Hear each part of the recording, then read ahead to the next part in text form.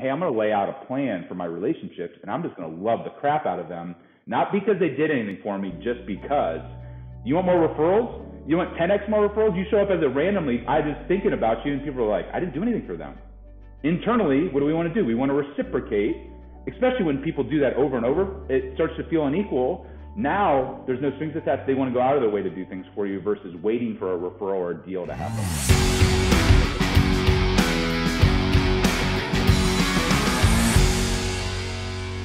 What's up, everybody, and welcome to the show today. We drop great content each and every week, and we want to make sure that you guys get notified. And in order to do that, you're going to have to smash that subscribe button and hit that notification bell.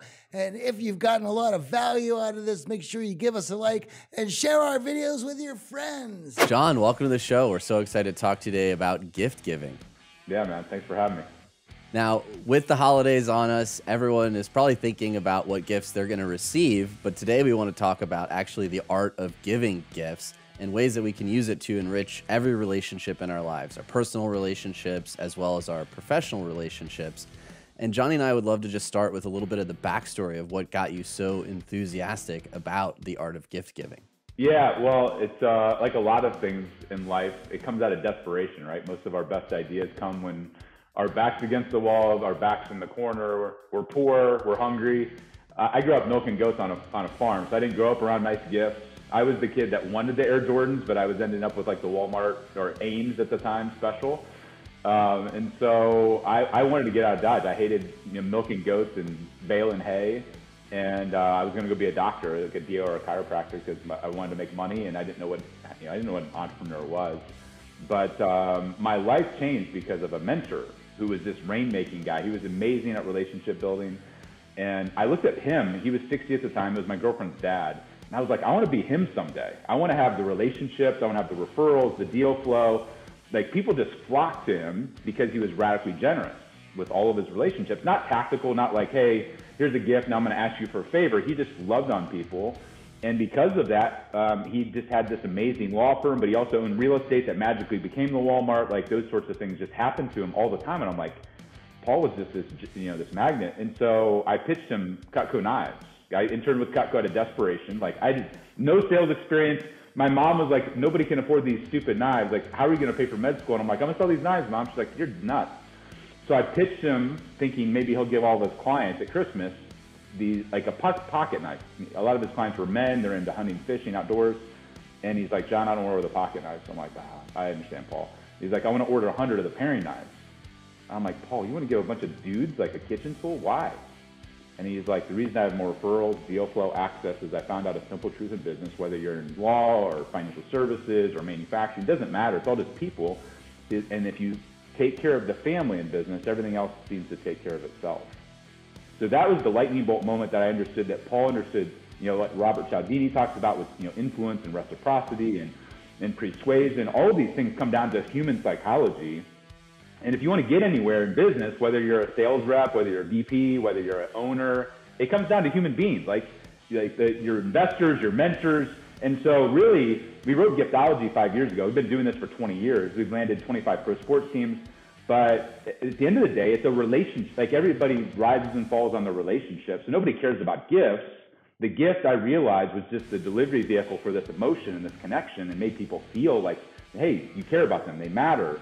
And when people feel a certain way, they run through walls for you. And so that's really the core of I was like, I didn't want to go to med school, really. I just want to make money.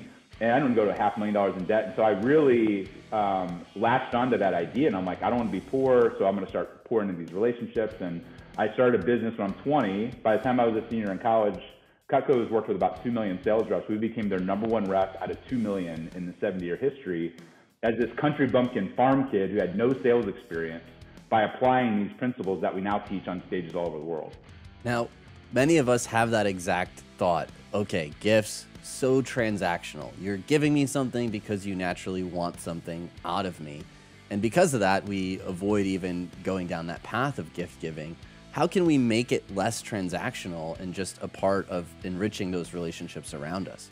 Yeah, well, first off, like, we're talking, around a holiday, right? And so almost everybody gives holiday gifts, Christmas gifts, whether you're in manufacturing, distribution, oil and gas, finance, like every industry, most people's conference tables are ready to collapse from all the chocolate, nuts, brownies, wine. You're giving gifts out of obligation. Like if you show up for your clients out of obligation, it feels very transactional. So I don't know, we call it no ABC gifting, no anniversaries, no birthdays, no Christmas. We own a gifting agency, a done-for-you gifting agency, and the reason I can take the time to do the call is because we don't send gifts at the holidays. We own a gifting agency, and so like people are like, you're gonna die, like your business is gonna go out of business. I'm like, no, I'm gonna focus on the other 10 months out of the year for our clients.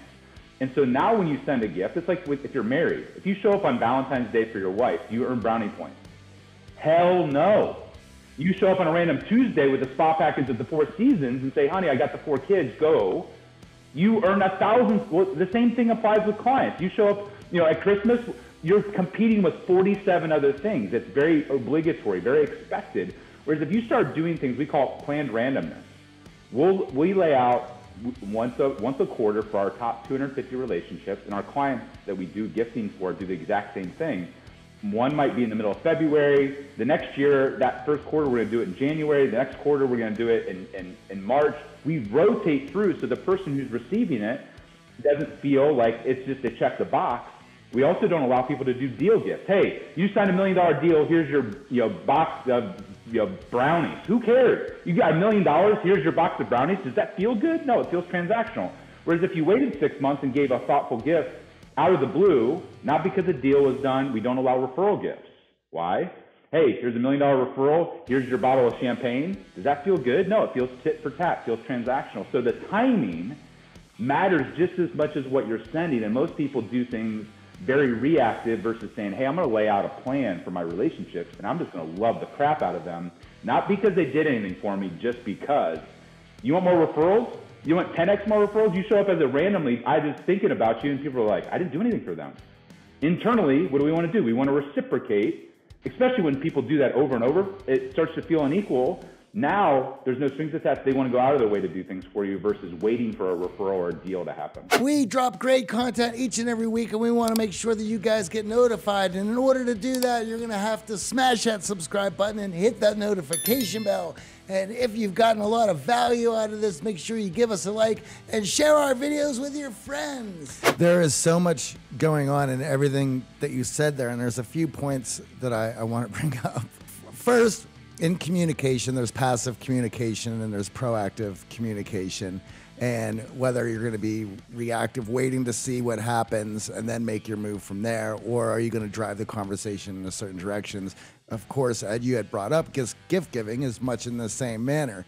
Now, for myself as a guy, the minute I heard you say, well, getting your wife a gift randomly is going to have more. For those guys in the audience who thought, if I got my wife or girlfriend a gift randomly, the first question she's going to ask me is, what did you do?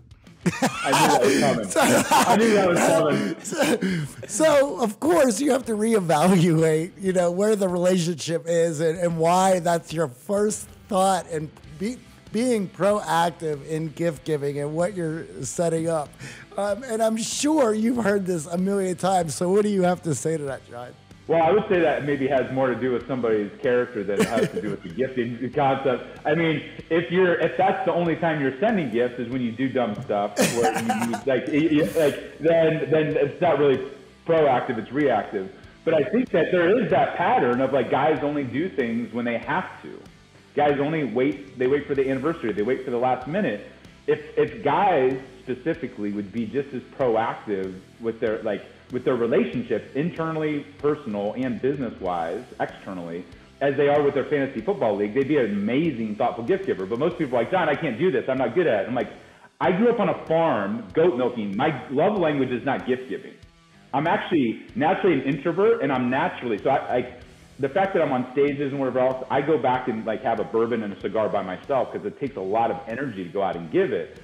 But I'm also not naturally skilled that way. I just have worked what I call the gratitude muscle consistently for 20 years. So I'm pretty dang good at it. But there's other people that are better.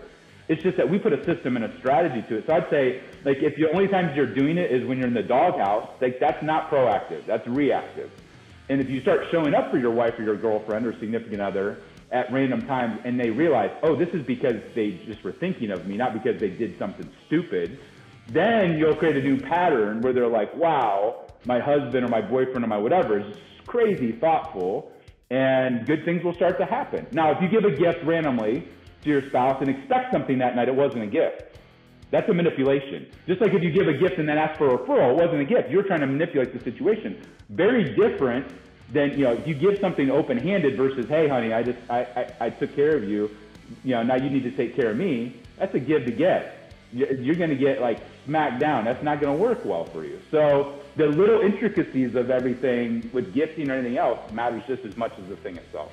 Yeah, that intent is so key, because many of us go in with a transactional mindset around the gift. Exactly. I'm going to give you something, and that means now that I'm expecting something back from you in kind. And whether that's in real estate, trying to get a referral, whether that's in business, trying to land that contract by sweetening the deal with champagne and anything else, of course, that puts the other person thinking, well, you just want something out of me, and it hurts the relationship. It doesn't help. The other key point that you brought up that I want to focus on is, think about your birthday on Facebook, right? We get inundated with happy birthday messages. Does any one of those messages stand out to you? Do you remember every single person that wished you happy birthday? No. If you're a business owner, what happens around the holidays? Tons of fruit basket, tons of bottles of wine, tons of chocolates. Does any one of those gifts stand out to you? No, it's just doing business. Piles up, you give it to your staff, and you move on. You don't even really think about it. But the randomness, the planned randomness, stands out because there's nothing else to compare it to. There's no one else sending a gift in the middle of March for no reason. There's no one else in late August who is thinking about the client or the potential client like you are. So planning your gift giving around major holidays, major events, following the tradition that everyone else follows, doesn't really allow you to stand out from the crowd. No, I mean, we tell people all the time, even a sucky gift that shows up in the middle of August stands out better than an amazing gift that's given out, And so if you can gift at a level 10, so like you take somebody out to dinner, you're not taking them to McDonald's, you're taking them to a Four Seasons or some world-class restaurant. Most people give sucky gifts, and they give them at sucky, expected, obligatory times, and they slam their logo on it. Like when I give the people the recipe, they're like, oh my gosh, I've been doing like everything wrong for the last 20 years. No wonder nobody cares. No wonder nobody cares because it sucks. Because it's vanilla, it's bland, but the timing is so clutch. It's like, when I tell people we own an agency and no Christmas gifts, like they get ghost white. They're like, what are you talking about? Like they want to fight me.